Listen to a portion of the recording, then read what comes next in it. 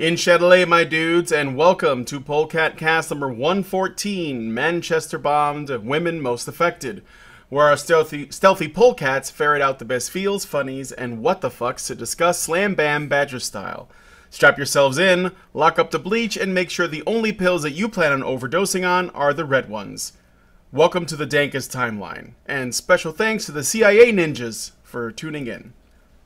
Today's Polecat panel consists of the big half of Big and Robot, Scott, the silverback self-aware simian, Max Darrett, Simpsons kin, and definitely not Snoopy's little bird friend Woodstock, Polecat Punster and Pussycat Punisher Hannah, Dr. Randomercam, Panda, Puppet Master, and long-range rhetorician, and me, your host, the Doge in Charge. Today we'll be discussing the following topics. It looks like UCLA is actually financially investing in its students. Assuming they do some professional ongoing activism while on campus, George Soros would be proud. Are you a pregnant woman who has no sense of personal accountability or responsibility towards a little life that you might be carrying because you want to get sloshed? Congratulations, because there are researchers and other activist types who agree with you, and the reasons are that the reason is recommending against preggo women getting trashed is, wait for it, it's sexist. Fuck that cluster of cells anyway. Professional academic trolls write up a postmodern college paper full of bullshit gobbledygook just to see if it can get past all those robust peer reviewers and become a real-life paper. How well do they do? Former Baywatch babe, actress, and now mostly plastic Barbie doll, Pamela Anderson has already come to the defense of male victims of false rape accusations in the past. But now she has made another triggering statement. She has declared herself an anti-feminist. In the wake of the suicide of Soundgarden frontman Chris Cornell, it is important to talk a bit about male suicide and why Cornell's death is looking more like the rule than the exception. I'm sure you've all heard about the deaths of over 20 people at Ariana Grande's concert show in Manchester. We are going to be digging into an article about that very matter. And finally, our bonus story for the patron-only after show. Between the headlines about the UVA frats, the Canadian broadcaster Gian Gomeshi, and Bill Cosby, it seems like sexual assault allegations are dominating the news. But in Britain, there has been a recent spate of headline-grabbing cases where the people ultimately charged aren't the alleged rapists, but the women who filed the claims in the first place. Those poor dears. It looks like it's time to explore the problem with prosecuting women for false rape allegations. That's right. The women are still the victims. Anyway, if you want to participate in our after shows either as an audience member or a participant, please consider becoming a patron at www.patreon.com/honeybadgerradio. Lastly, I'd like to send out a message. Make sure, guys, that Cenk Uygur from the Young Turks is still with us. I understand that since the InfoWars have been made official White House correspondents, he is on suicide watch. So, let us get into the stories. If you're listening to this after the live show and you want to hear the full stream, go to www.honeybadgerradio.com for our unabridged podcasts, or look up to the right of this video. There's a link to go directly to the unabridged version on YouTube. Start off with something that's, I don't know, it's kind of funny, except not really. So, for those of you who are fans of The Simpsons, like I am, obviously I am Simpsons-kin, remember that one episode where Homer was trying to sell like a sexual performance enhancer inside of a mall, like in liquid form? And he goes up to one guy and says, "Hello, sir, you look like a man who needs help satisfying his wife." Now, imagine that, but in real life, and instead of a sex drug, it's social justice. Well, that is exactly what is happening at the University of California, Los Angeles. And to top it all off, the school is paying people to do it.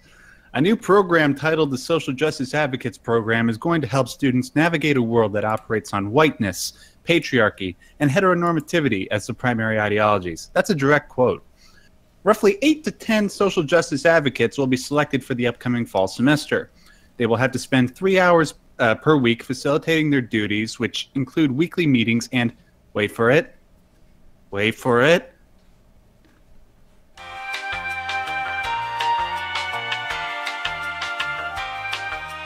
This is a long wait. Max?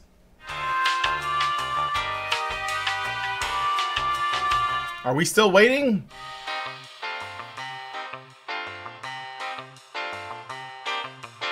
Uh-oh. I got no sound. I don't know why that is. Hold on a second. Let me try something. Hello? Roger Radio, but for myself. Oh, shit. There he is. What happened? What? Am I back?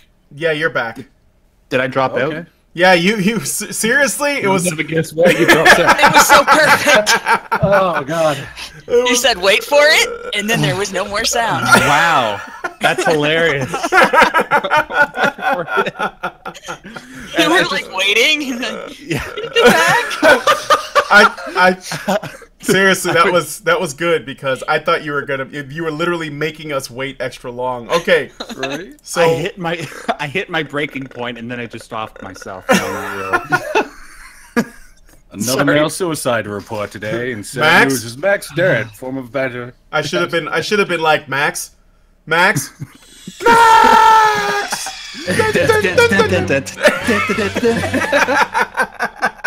I'm still here, Brian. Okay. So, what I meant to say was, wait for it.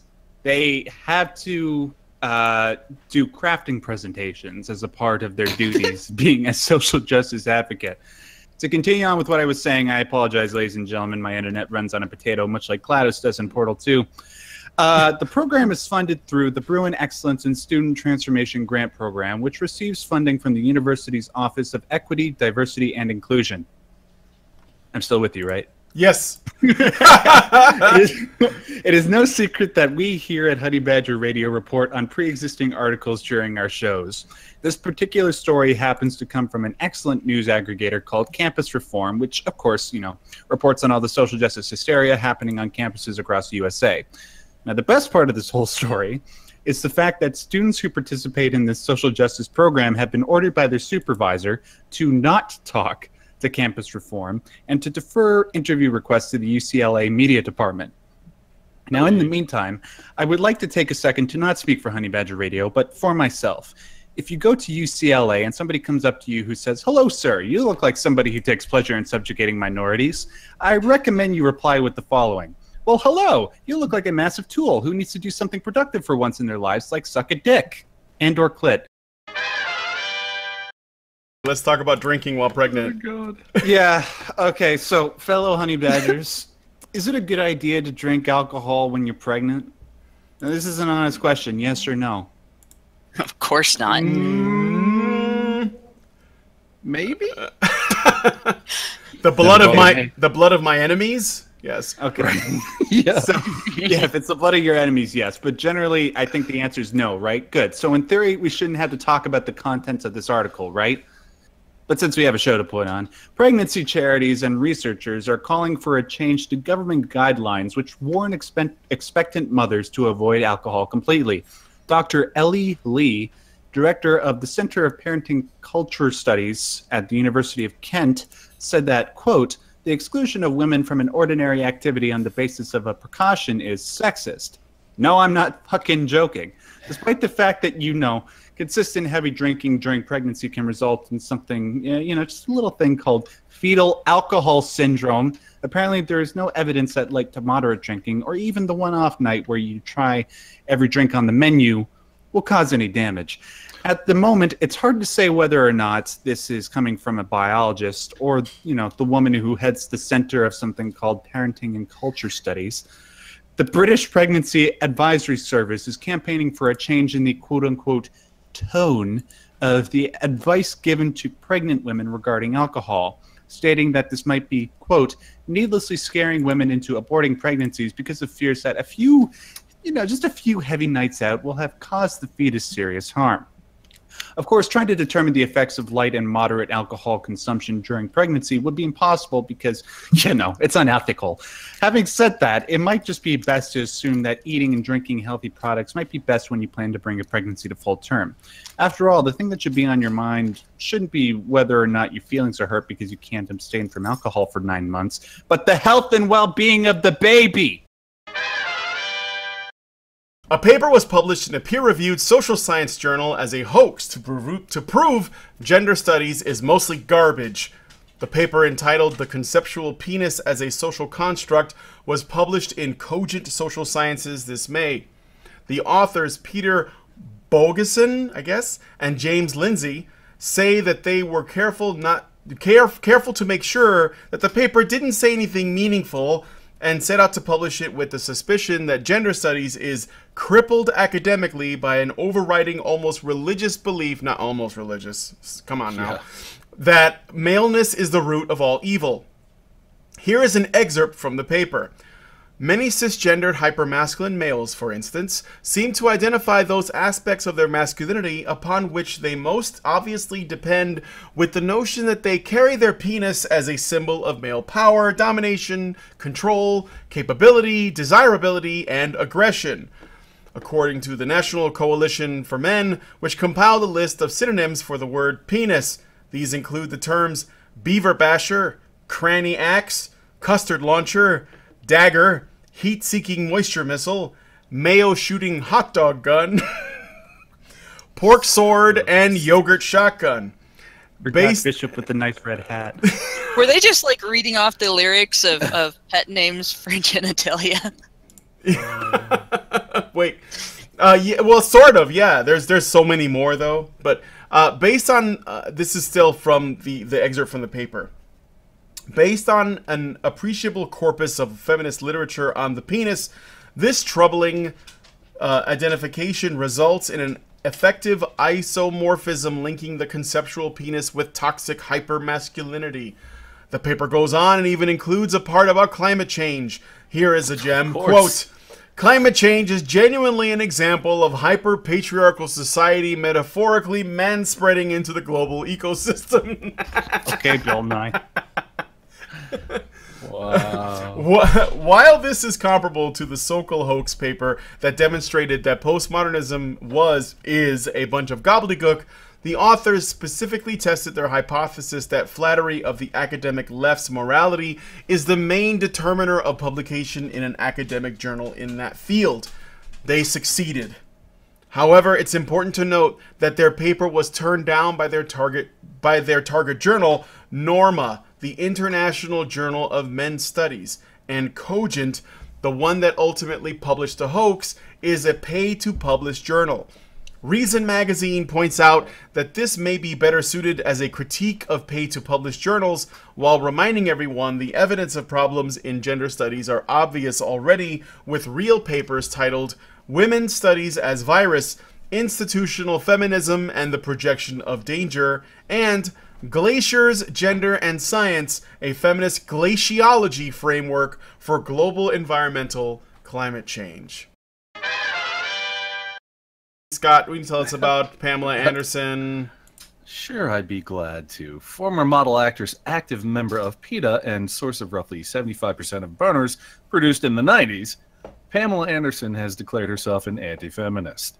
In a recent interview for the new Baywatch movie, Anderson stated, "Men get weaker in an authoritarian environment. They don't need to be as manly. And women are working. Who's watching the kids? I may get some heat for this, but I consider myself an anti-feminist." Anderson continued stating her concerns over humans as a species becoming too androgynous and adding that men shouldn't drink from plastic bottles as the plastic contains estrogen. Anderson also expressed joy over the dropping of rape charges against WikiLeaks founder Julian Assange, whom she considers a hero and has visited several times. All right. It's not really a big story because, I mean, like, I don't really give a shit too much about what celebrities think. But but there is one thing. My takeaway from this was that Pamela Anderson used the term anti-feminist, and I had never heard that used by Hollywood celebrities before.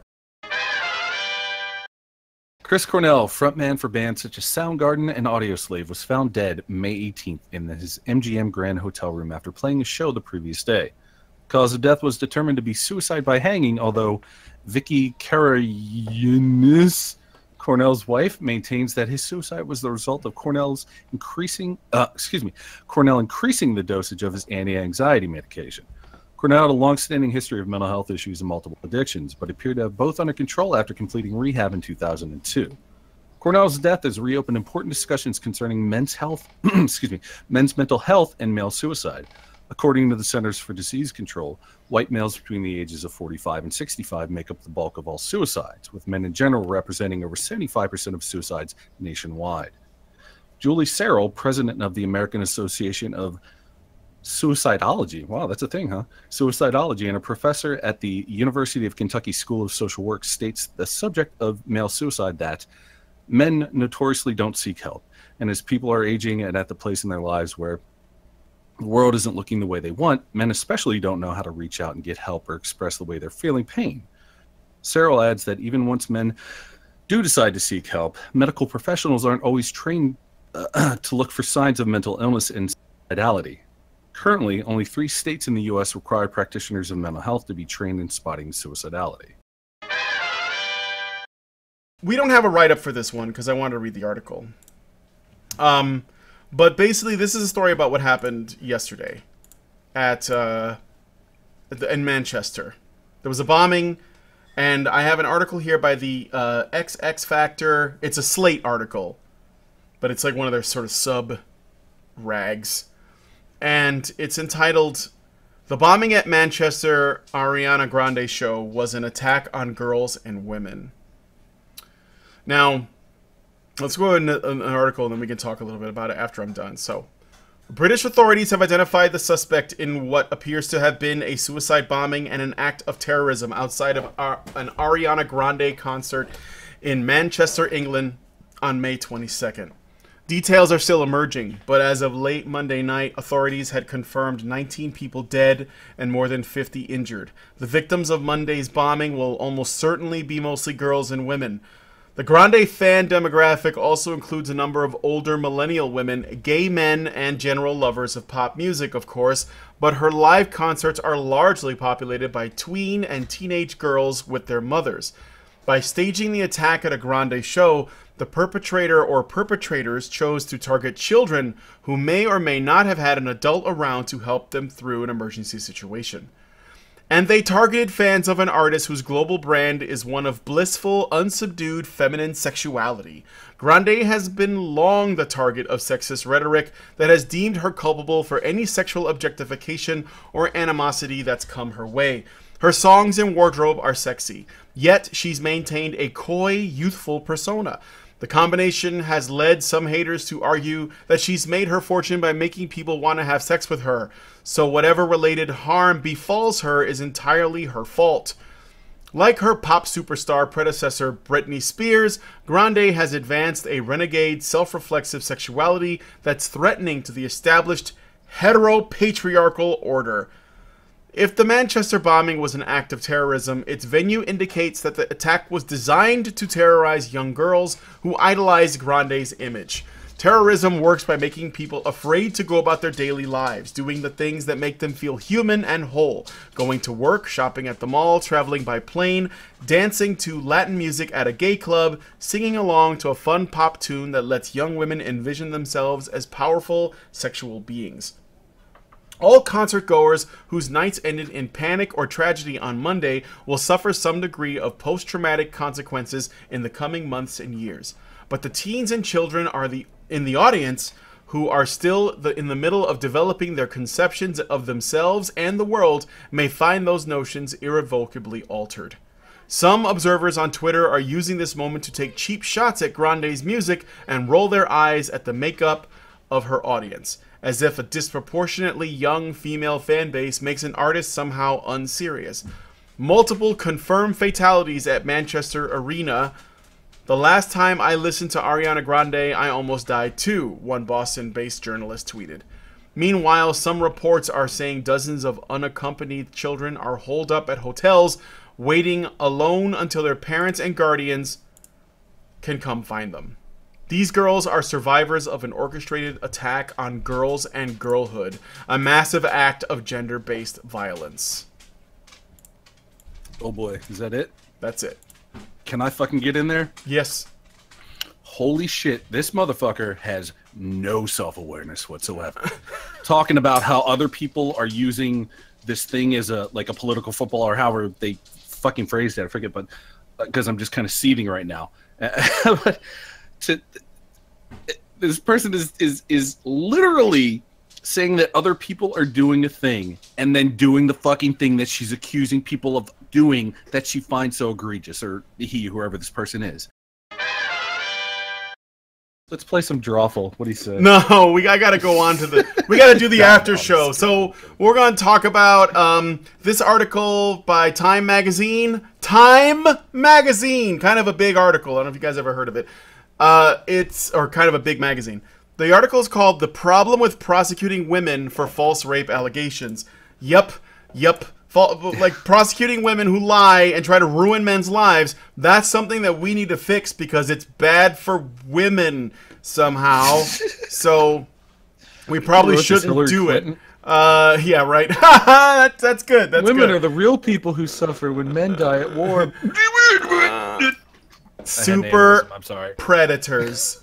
All right, so we're going to go ahead and take off, but if you guys want to be a part of the after show, either as a participant or as a passive viewer, you know what to do. Go to our Patreon, become a patron, and you'll be able to join.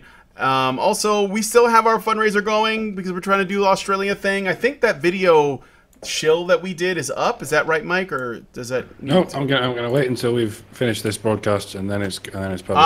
All right, well, there'll be like a fancy ad, but if you don't want to wait for that, you can just go there now and donate at feedthebadger.com so that we can get, basically, I need to be Mike's entourage. So if we can get me to go with him, that would be good for him, specifically. Somebody has to fetch Send his... these damn boys to the Outback already, would you? Yeah. Jeez. What's wrong with you people? Are you part of the patriarchy or something? Yeah, I mean, who's going to get a Foster's for him? Isn't that Australian for beer?